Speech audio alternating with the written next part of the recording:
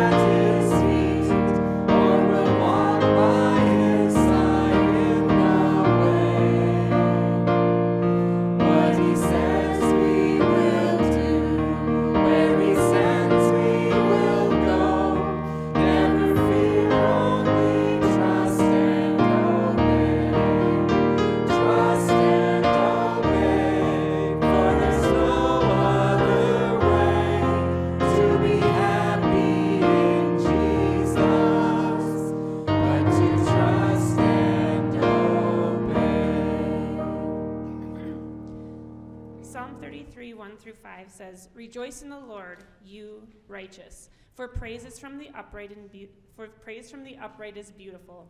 Praise the Lord with the harp, make melody with him on an instrument with 10 strings. Sing to him a new song, play skillfully with a shout of joy. For the word of the Lord is right, and all his work is done in truth. He loves righteousness and justice. The earth is full of the goodness of the Lord."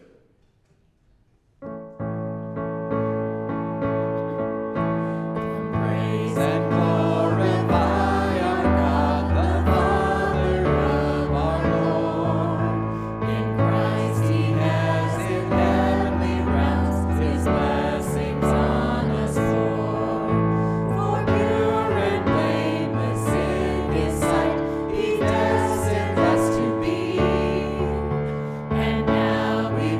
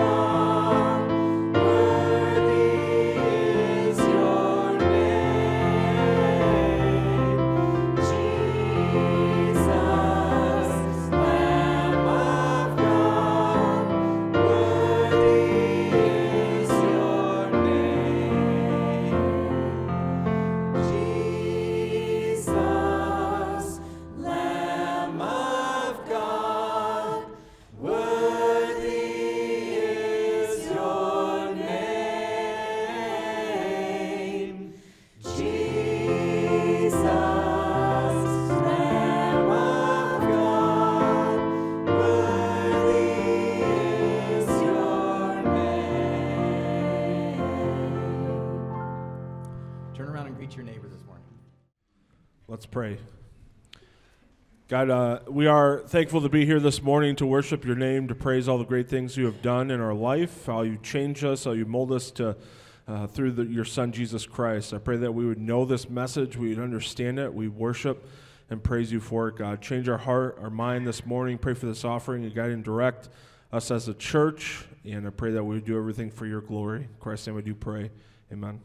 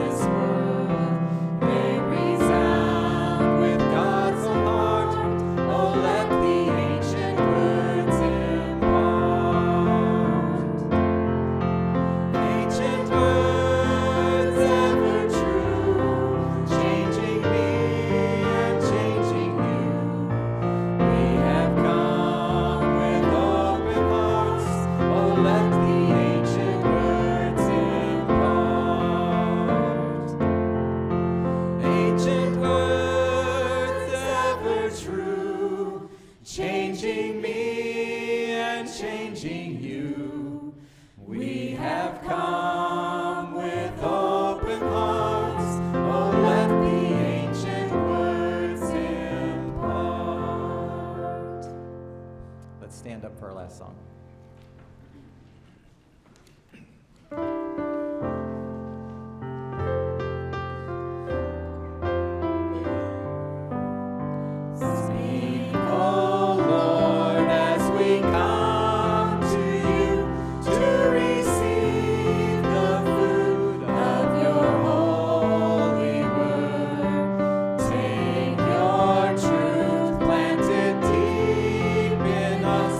Shape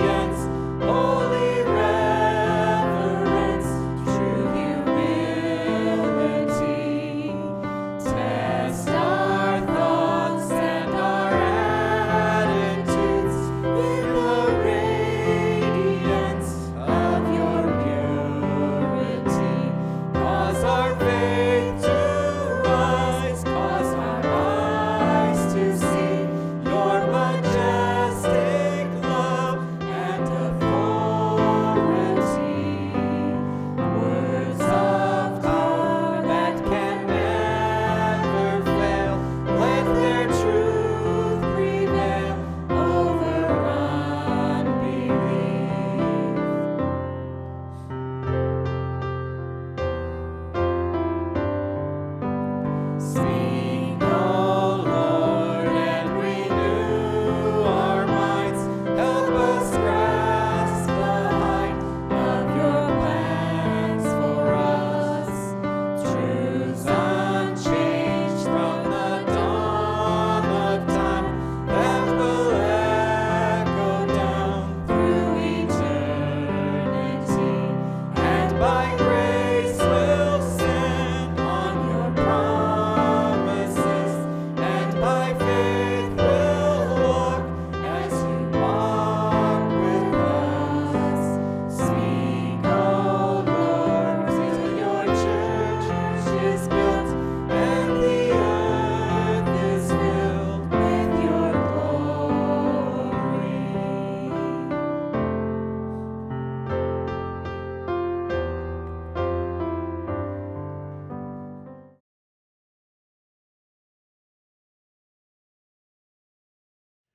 I think that we as evangelical Christians, we love salvation, right? We love salvation. We love grace. We love forgiveness. We've read in the Scripture, and of course we've been told from the pulpit and told in Sunday school and Awana and on down the line, we understand that we are sinners, and we were doomed, and we were destined, and we are condemned to spend an eternity in hell. And that is why salvation and grace is so exciting for us. But what I want you to think about is this. We are indeed rescued from sin and death. We are saved from something. This morning, I want to talk about the idea that we're not just saved from something, but we're saved to something. In other words, once we have received salvation, then certain things need to change. A little over 20 years ago, I can tell you the exact date and all that stuff if you're interested, but 20 years ago, I got married.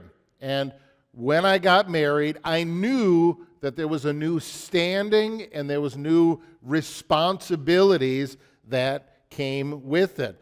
Everything from making the bed in the morning to how I spend my money, to start thinking about others rather than thinking about myself, from what to eat every day. I knew that on that wedding day, from then on, things were different. And I think sometimes in the Christian life, we lose sight of that when it comes to salvation. We are so grateful that God has forgiven us, so grateful for what He has done in redeeming our souls from hell, but then sometimes we forget about the what's next, or how we ought to live after that. Earlier in the book of 1 Peter, we learned about our call to holiness. God wants our conduct and our attitudes to be holy and pure and righteous before Him. There needs to be a fundamental change that takes place in our hearts and in our minds and in our attitudes and in our relationships and in our actions and with our purpose in living.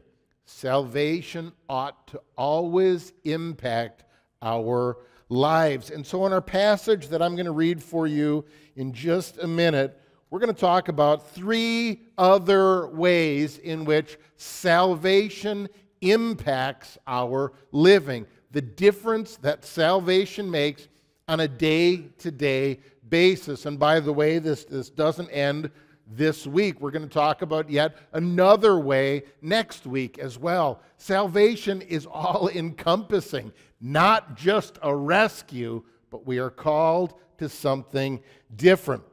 Even Philippians chapter 2, verse 12, we are told to work out our salvation with fear and trembling. This means we live out our salvation every single day of our lives. 2 Timothy chapter 1, verse 9 tells us that God has saved us and called us with a holy calling. You see, salvation doesn't just rescue us, it changes us as well. And so that becomes our main thought for this morning. I don't want you to lose sight of that simple fact or those simple truths. We're going to look at 3 different ways this morning that salvation ought to impact our lives. And so even as I read 1 Peter chapter 1, I'm going to start reading in verse 22, and I'm going to read into chapter 2, verse 3. So if you have your Bibles, I'd ask that you turn there with me this morning. 1 Peter chapter 1, verse 22. And I'm reading out of the New King James Version this morning. The scripture says, "Since you have purified your souls in obeying the truth through the Spirit in sincere love of the brethren, love one another fervently with a pure heart." Verse 23, "Having been born again, not of corruptible seed, but of incorruptible, through the word of God, which lives and abides forever. Because all flesh is as grass, and the glory of man as the flower of the grass. The grass withers, and its flower falls away, but the word of the Lord endures forever." Now this is the word by which the gospel was preached to you. And then verse 1 of chapter 2. "Therefore, laying aside all malice, all deceit, hypocrisy, envy, and all evil speaking, as newborn babes, desire the pure milk of the word, that you may grow thereby, if indeed you have tasted that the Lord is gracious." Of course, as I started that passage, the first word that I read for you in the New King James in verse 22 is the word since. Obviously, that connects us with everything that has happened before. As we read that since, what is the big since? The since is salvation. Because we have received the salvation, therefore, here is how we ought to live our lives pleasing to the Lord. He says, your souls have been purified when you've responded to the gospel message that God has given to us. So salvation is there. Now, how does it impact our life? And first of all, it impacts our life in how we love. That's our first point for this morning. Impacts us as to how we love. And specifically, what we read in verse 22, right at the end of that verse, it says, love one another fervently with a pure heart. Let me start with a quick definition for you. This biblical concept of love is self-sacrificing. Biblical love is a caring commitment that shows itself by seeking the highest good for someone else. Not self-seeking, not all about me, not about what can I get out of the deal, but it's always other-centered, thinking about someone else. It's not about feelings. It's not about emotions. Biblical love centers on a love exercised by the will. I decide, not I feel all mushy on the inside. So we're not talking a sentimental feeling. So much in what we hear and what we see in the movies and in literature, and even probably at the high school level, you hear lots of people saying love, love, love. And I think most people have no concept what biblical love is all about. Some people think that love equals tolerance, and so, well, you should never tell anybody what they're doing is a bad idea because that's intolerant, and therefore you must hate them. The world is all messed up in this whole idea, because true biblical love says you see somebody about to do something foolish and sinful and destructive, then what should we do? We should warn them, of course. True love warns of the danger of sin. True love warns when other people are about to do something that will ultimately cause them pain. And so true love is handled, that situation, handled delicately, carefully, with compassion and tenderness and all that kind of stuff that is there as well. And so as Peter writes this word right here, he's saying, listen, hey, you people who are reading this, you know that you've been saved and redeemed by the precious blood of Christ. Therefore, you guys are in special relationship with each other. You've got a special relationship because now you are brothers and sisters. You are children of our Heavenly Father, and there's a special relationship that's there. Therefore, love one another. Some of the qualifiers that Peter puts in here so we could understand what brotherly love is all about. He says right here, love one another fervently with a pure heart. One of the things that he's talking about is being sincere. We're talking a genuine love, a love that is without hypocrisy, not pretending, not putting a little smile on our face if we can't even stand that person. A love without hypocrisy. It doesn't pretend to be something it is not. Biblical love is not affirming and gushy to someone's face and then disparaging about that person when they turn their back. Biblical love is not manipulative, trying to sort of butter up someone for your own personal advantage when inside you really despise them. Biblical love doesn't try to use someone else just to make a connection or do something for personal gain. Biblical love is something where you go the extra mile because you care about them. Now, the New King James uses the word, and some of the other translations do also, uses the word fervently. Love one another fervently. Other translations might use the word deeply.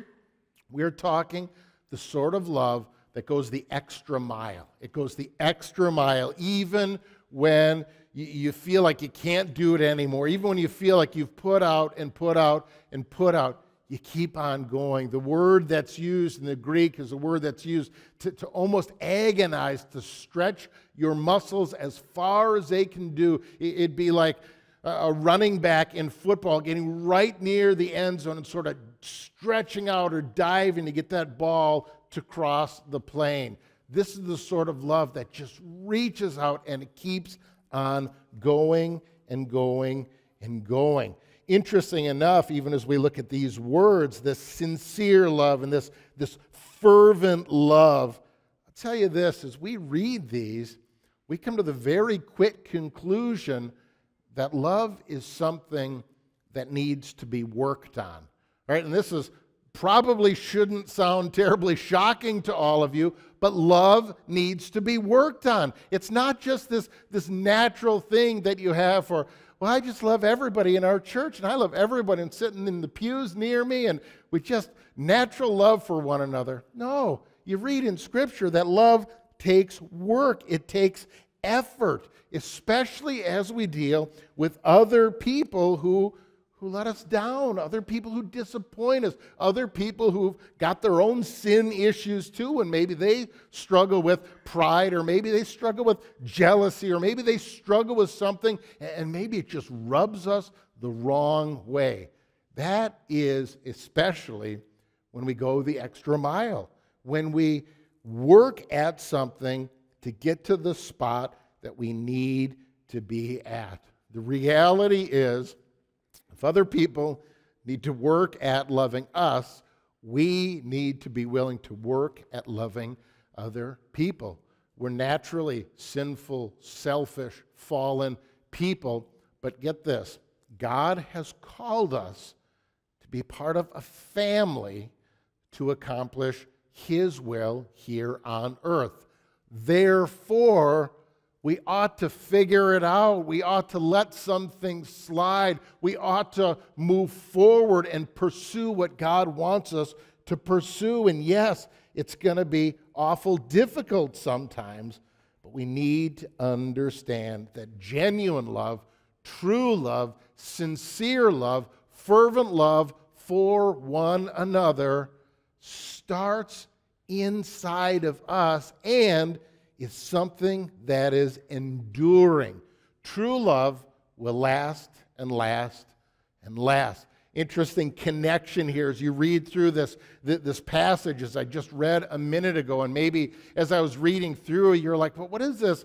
What is this grass and flowers and withers and dies, and what does this all have to do with what we're talking about here? And it's this. Peter is setting up a contrast. As he's writing this, he's setting the contrast so that we would understand that there's something huge, something called salvation, this imperishable seed of the Word of God, which gets planted in our hearts and which changes us. And that imperishable seed of the gospel of the Word will go on forever and ever and ever. And in the same way, this imperishable seed of the gospel is going to give us something that will allow us to continue to love one another until the end of time. It is something that is absolutely 100% God-given, because we can't do it on our own strength. We need the Lord to do it. But that is one of those things, because it's born of God, it will last forever. Contrasted, of course, with the grass. It's going to wither and die. The flowers are going to wither. They're going to die. Flesh that lives here on earth, going to wither and going to die. But not so the Word of God, and not so the love that we would have towards the brethren. This imperishable Word of God produces something so profound in us that enables us to love. And I'm getting a little bit ahead of myself, but you can't really separate, because here's the fast forward. Point 3 is going to be about the Word of God right here. And so get this. The love that we share, or the love that we are to demonstrate towards one another, is only possible because of Jesus coming into our lives and changing us, and only possible when we have been filling our lives up on the Word of God. We can't do it apart from God's Word making a change inside of each one of us. So let me ask you this, because I always want to get down to the nitty-gritty, right? As we talk about stuff, I don't want you to think that, okay, well, he's talking, but I have no idea what he's saying, or how do we implement this in real life, because, you know, the reality is, I live with some pretty terrible people, or I work with some pretty terrible people, or it's really hard because people that I'm even in ministry with frustrate me at times. So how do we do this? And how do we move forward in loving one another? And I'll tell you what, the passage that we look at in so many weddings, and we talk about this sometimes, and I don't know that I've ever preached on it officially, but 1 Corinthians chapter 13 is such a beautiful passage as it talks about biblical love. And if you want to turn there, feel free, or else I've got the words up here, and I don't know if you can read it all again. This is the New King James, but let me just read that and sort of just briefly, not going into terrible detail, but briefly unpack this. Love suffers long. Long suffering. Other translations would use the word patient. So think about this in your own life. Think about this as you deal with your spouse, or with your neighbor, with the person that you serve with here at church, maybe the person on the other side of church. Are your dealings with that other person patient? Are you patient with someone else? Oh, how about this? And is kind. Kindness is something that is so lost in our world today. And what I say to people, and I say this to my kids sometimes too, is it really that hard to be kind? Okay, think about this. Is it really that hard to be kind to people? And all of you should say, well, no, it really shouldn't be that hard to be kind. Well, why is it then that we can be so mean-spirited towards one another? We do not work at being kind very much. And so many people harbor grudges and anger, and they're bitter, and they're not patient, and they are definitely not kind.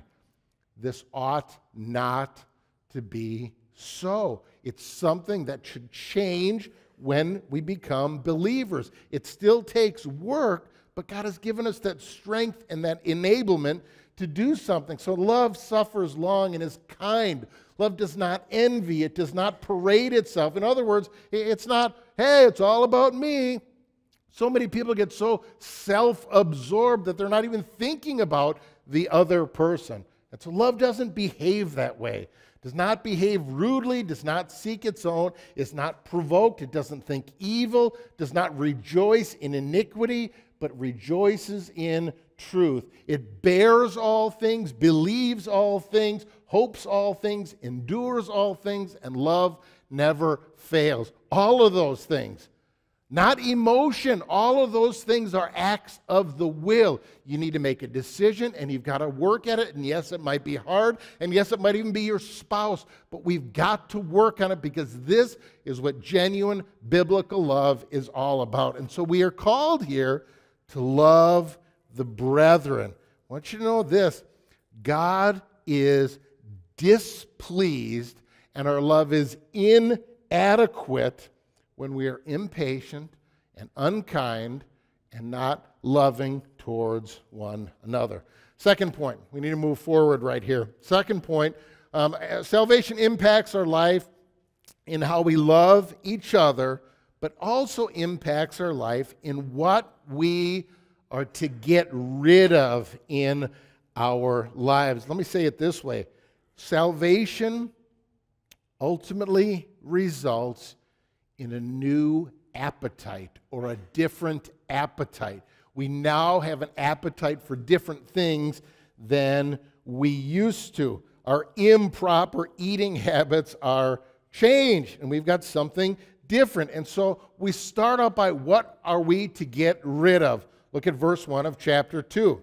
He says, therefore, and how about this? Here again is a connecting word. Therefore tells us to go back and look, why is it there? He's talking about salvation and talking about the enduring word, talking about loving each other. Very clear connection back there. Therefore, laying aside. Now, the image that's used is talking about what you wear. And as we read through the text, we see that we are to take off certain things, get rid of certain things that have been characterizing your life. And some of the things that he talks about right here, these are our desire for evil. Talks about malice and deceit and hypocrisy and envy and slandering other people. You see, we're told that when we become believers, all of these acts of the sinful nature, we're to lay them aside. We're to begin getting rid of them. So often, these are sins that dominate our lives. The word malice just means evil. And in this case, what we're talking about, because of the connection here, we're talking about the evil of hurting one another. We're talking about the evil of being unkind towards one another. We're talking about the evil of not loving one another like we ought to love one another. What Peter is doing is he is showing us that this sort of conduct for believers is not acceptable. It is not acceptable for children of our Heavenly Father to treat each other this way. And let me say this. My kids mistreat each other sometimes. They are unkind, and they are hurtful, and they are impatient with each other. And as a father, I'll tell you this, as a father, it grieves my heart. It makes me sad when my kids are unkind, when they don't get along. And yet, I'll say this, my kids are 10 and 10 and 15 and 17 and 18.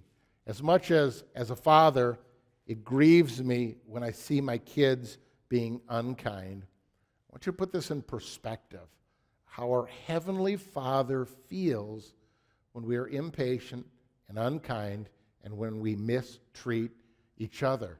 When we sort of try to puff ourselves up or boost ourselves up and start excluding other people. Think about how much that grieves our Heavenly Father when we, as adults, are His children, and yet we shake our fists at one another and get mad and impatient and unkind with one another. Lots of things to unpack. We're not going to go into it all. Deceit, hypocrisy, envying, evil speaking, all of these. I do want to point this out because all of these things that are talked about in verse 1, these all deal with this horizontal relationship. By horizontal, I'm talking my relationship with other people is impacted by how I act. What's going to be interesting in just a minute, we're going to move on and we're going to talk about something different. We're going to talk about the impact of God's Word. And so get this, verse 1, dealing with relationships with one another. Verse 2 of chapter 2 changes the plane, and instead of horizontal, now we're talking this impacts our relationship with our Heavenly Father. There's the vertical aspect as well as the horizontal, because as we rid ourselves of certain things, the certain things that must be removed, now we are told that there is something to fill ourselves with.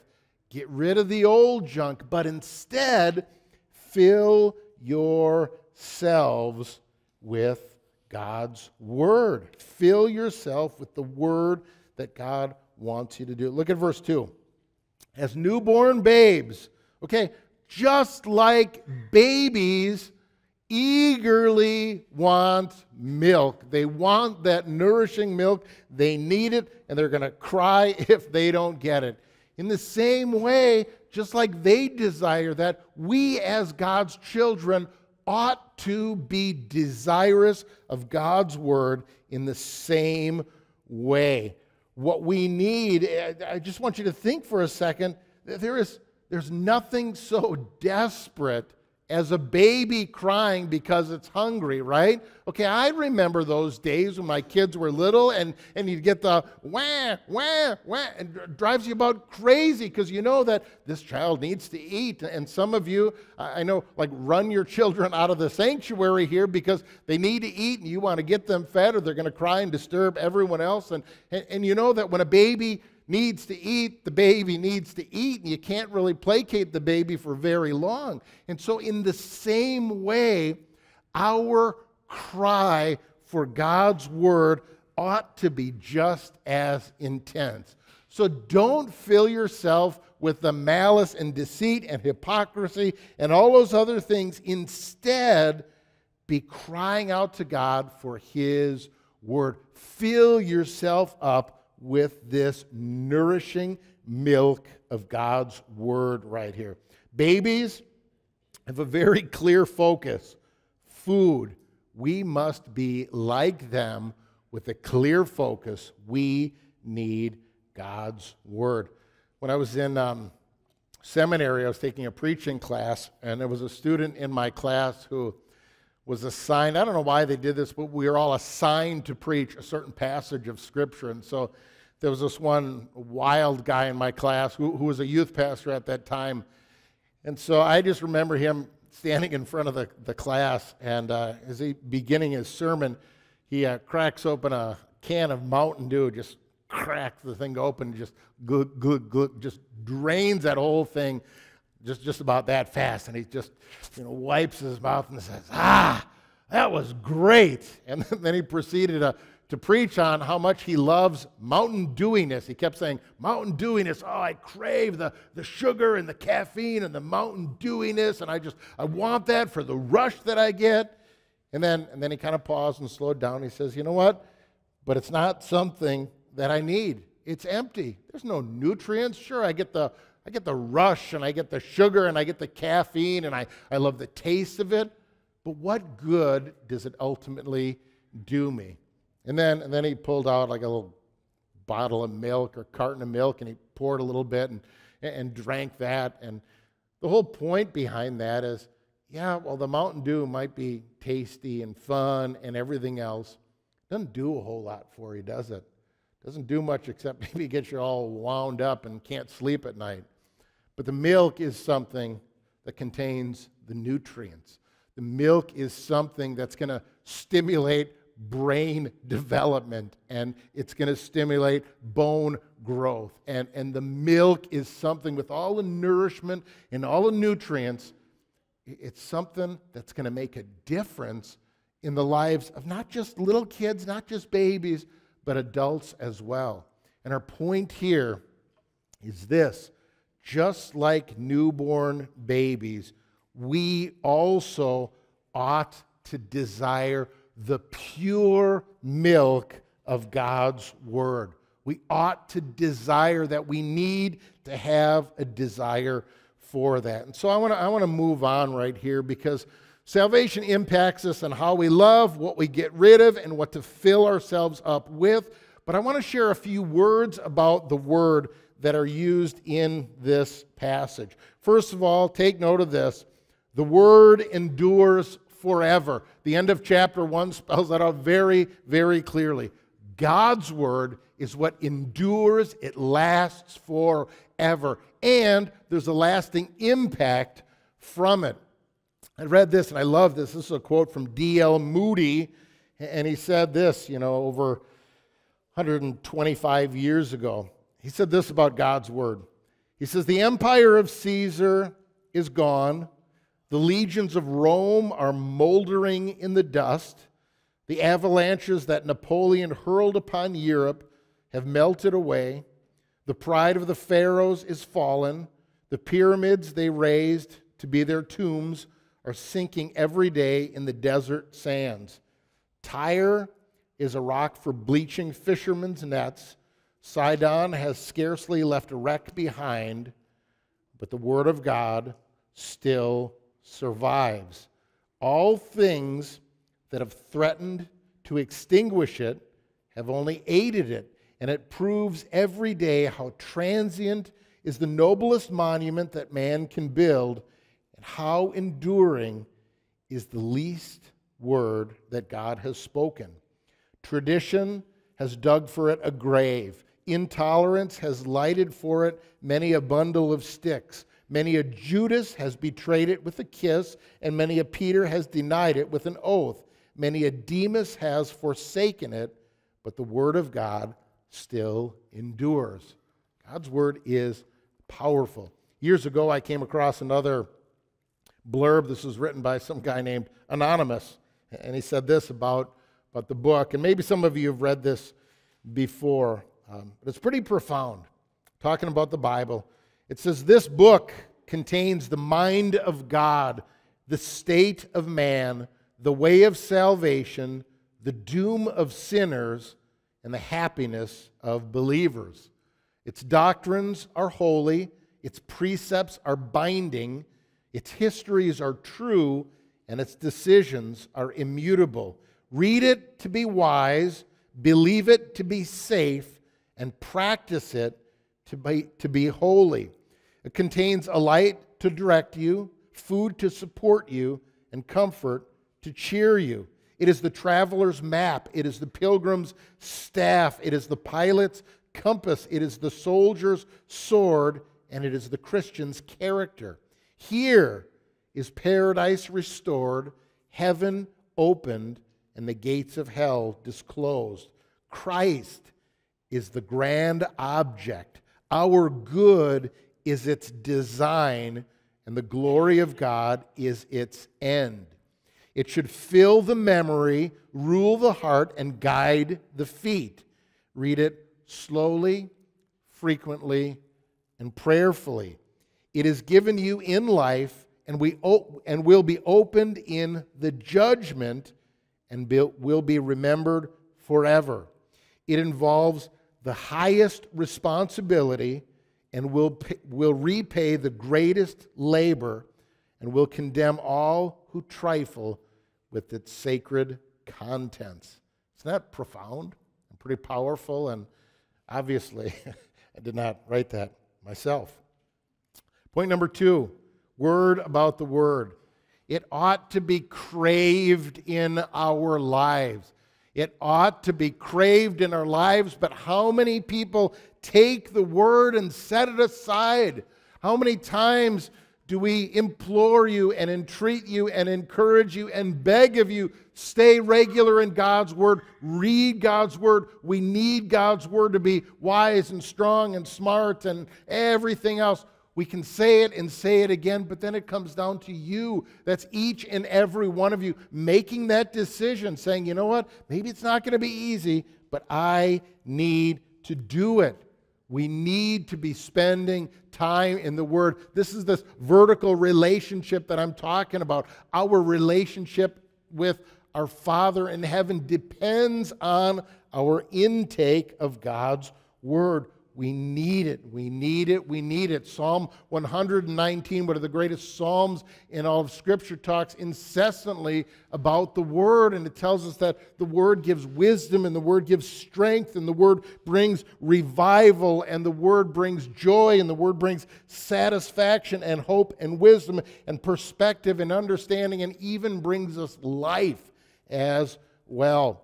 Point number 3, the Word is pure. It is pure. It is not dishonest. It is pure. It is 100%. By the way, merchants in that day would often kind of dilute the milk. They wouldn't sell you straight up milk, but they would add water to it. They would dilute the milk by adding something to it. It wasn't pure, and they would do that obviously out of dishonesty. But let me tell you what, when you take the Word of God and you read it in its purest form and you allow God's truth just to trickle into your life, you will be satisfied. And I'll tell you what, you read God's Word and it will begin convicting you of sin. It'll begin pointing out things where you have dropped the ball. And let me say this too, there are lots of churches where they don't take God's Word seriously. There are lots of churches that have such a low view on Scripture, but I'll tell you what, God's Word is our authority. God spoke it. We read it, we can understand it, and we grow because of that. So the Word is pure. Finally, the Word is nourishing. I've already said that a whole bunch of times, so it endures forever. It ought to be craved. It is pure, and it is nourishing. Let me wrap up with this. Many years ago, I was introduced to the Navigators have seems a symbol for everything. And so what we have up here in our next picture is, many of you have seen that before. This talks about methods of Bible intake. Okay, so maybe you're sitting out here and saying, okay, I understand. Yeah, the Word is important, etc., etc. But I want you to grasp this. There are so many different ways in bringing God's Word into your head and into your heart. And the Navigators years ago illustrate this by a hand.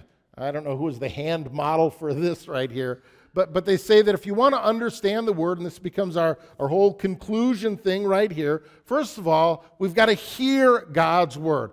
Thankful that all of you are here with us this morning. You are hearing God's Word. Maybe as you drive in your car, or you're out farming in your combine, or whatever you're doing, it's my prayer that you are regularly being in a place when you can hear God's Word being preached or spoken, or maybe just straight up read. We need to be there. And that is so good just to have God's Word come into our ears. However, it's even better not just to hear it, but also to read it. And there's studies that are out there that our minds grasp so much more when our eyes are actually reading it off of a page. So you can hear it, that's good, that's great, etc. But we also need to read it. And I'll tell you this, there are so many people that I talk to who would say things like, well, I'm not really much of a reader, so I don't really read a whole lot, and so therefore I don't read God's Word either.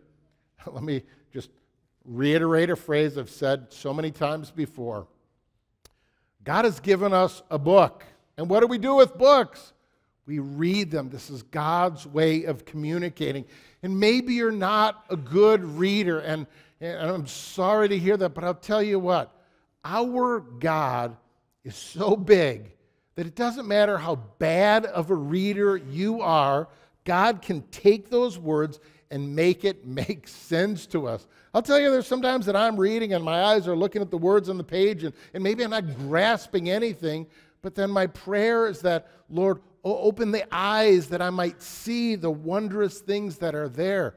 We have a God who specializes in interpretation.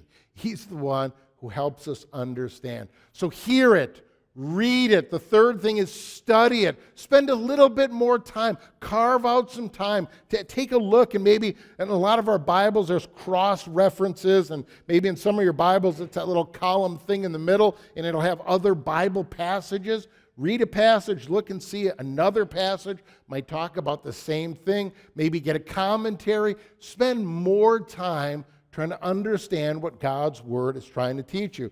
Listen, read, study it. The fourth thing would be memorize, and this is what our kids are going to want to do every single week. They're memorizing, getting God's Word into their heads and into their hearts so that they might know what God wants of them. So important for us to do this memory as well. And then the final point, and this is illustrated by the thumb, it's this whole meditation thing.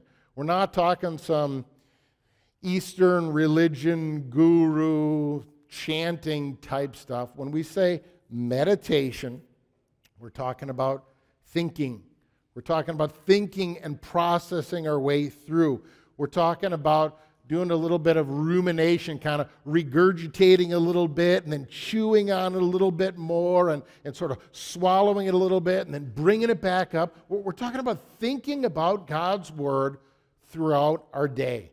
As we interact with other people, as we're sitting alone, as we're driving in our car, we're talking about constantly barraging our mind with thoughts of God's Word and how He would want us to live it out. This is this whole meditation part. And again, in the picture that's here, that's back a couple slides, is they show this hand.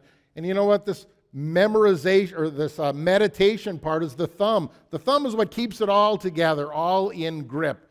There was a man who years ago spent some time teaching God's Word to me and discipling me, and he was going through this illustration of the hand, and he says, so try to hold the Bible with just your four fingers without your thumb. And so I was kind of bouncing my hand up here, and he was standing right next to me and just quickly reached out his hand and smacked the Bible right out of my hand. I thought, where do you get off doing this, buddy? Anyway, his point was this. He said, you need that you need that meditation part, because that's what holds it all together. That's what allows you to grip God's Word the most tightly that you need to grip it, is by doing that, by holding on with your hearing, your reading, your studying, your memorizing, and then your meditating. Gives you that grip on God's Word that you need. So living out our salvation, those are my challenges for you.